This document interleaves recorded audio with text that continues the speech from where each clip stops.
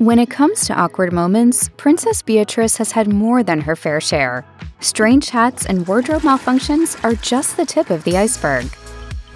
Princess Beatrice was known to have been very close with Queen Elizabeth II. In fact, for her wedding, Princess Beatrice even wore the famous fringe tiara the Queen had worn at her wedding in 1947. Princess Beatrice said, "I have two role models, my mother and my grandmother. They are both formidable women." Despite this endearing rapport, Princess Beatrice was one of the first people to leave Queen Elizabeth's funeral. In an awkward moment, the whole world saw Princess Beatrice leading her sister out of Westminster Abbey partway through the service. Their sudden departure caused a bit of a stir among attendees, who seemed just as surprised as we were to watch them leave. Though there was a lot of speculation from fans, neither of the princesses has shared why they chose to exit so suddenly. Though we may never know their reasons for leaving, it remains one of the most awkward moments that millions of people witnessed. From the moment her chauffeur pulled up to St. George's Chapel for Princess Eugenie's wedding, Princess Beatrice had her work cut out for her. Her mom, Sarah Ferguson, was first out of the car. By the time Princess Beatrice began to ascend the stairs, her mother had already almost lost her hat, twice.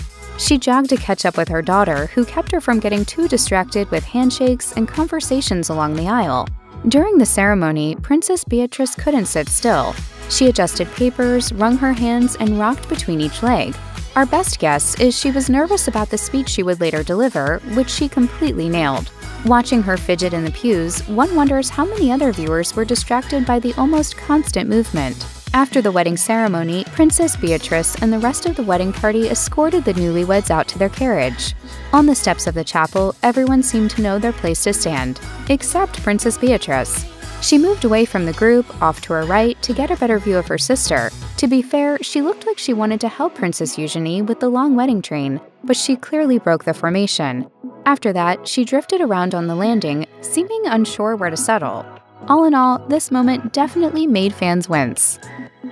Wardrobe malfunctions are inevitable, even among the royals. Kate Middleton in particular has become well known for her frequent Marilyn Monroe moments when the wind accidentally blows her skirt up. Fun fact, Queen Elizabeth apparently prevented this issue with her own clothing by adding small weights to all of her skirts. Unfortunately, not all of the royal ladies have followed in the late monarch's footsteps when it comes to fashion hacks. Princess Beatrice suffered the same wardrobe malfunction herself in 2012 when she gave a reporter a tour of the Windsor family playhouse. Granny and her sister played here growing up, and we've been lucky enough to play here, and it's the most glamorous Wendy house ever. While discussing the tiny cottage's history and renovations, the wind rippled the princess's skirt up off her thighs, giving the camera a glimpse of her dark underwear. Yikes. Her skirt ballooned ominously again several moments later, as though it was going to flip up on all sides, but thankfully never did. For her part, Princess Beatrice seemed so focused on the discussion she didn't even notice. Next time, we hope the videographer sets the camera a little higher up just in case.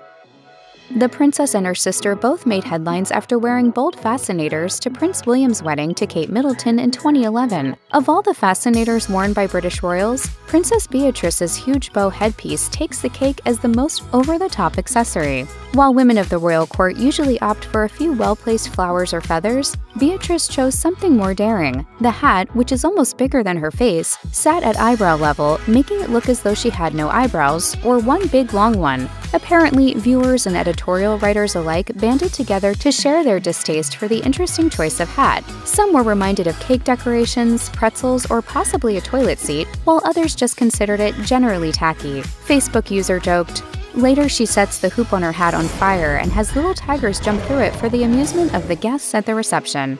It does look a bit like a piece of architecture or something. This may have been a cringe fashion moment for the princess, but she transformed all the negative attention into a force for good by auctioning off the hat for charity a month after the wedding, which sold for a whopping $131,000. She later said during an anti-bullying event, "When everyone else was saying you look ridiculous, you have to have a sense of humor. I was able to raise awareness about some incredible issues by using humor." Prince Harry and Meghan Markle's 2018 wedding was a huge, highly publicized event around the world, drawing thousands of guests and a record number of viewers. Over 29 million people tuned in for the big day. Though most eyes were on the royal couple that day, camera operators on site gave audiences a more candid look at high-profile wedding guests, including most members of the royal family. During Bishop Michael Curry's famously spirited sermon, the camera roamed around the hall to get reaction shots from family members. The Queen, as usual, was hard to read. The mother of the bride, like much of the audience, looked earnestly moved. When the camera landed on Princess Eugenie and Princess Beatrice, though, Beatrice leaned forward and gazed down the aisle with a smirk. She had an almost mischievous look on her face, which made us wonder what she was so amused about, and better yet, who she was directing the look at. Was she trying to catch David Beckham's eye? Or was she trying to get a glimpse of other royal reactions to the speech? Either way, the camera operator's timing couldn't have been better.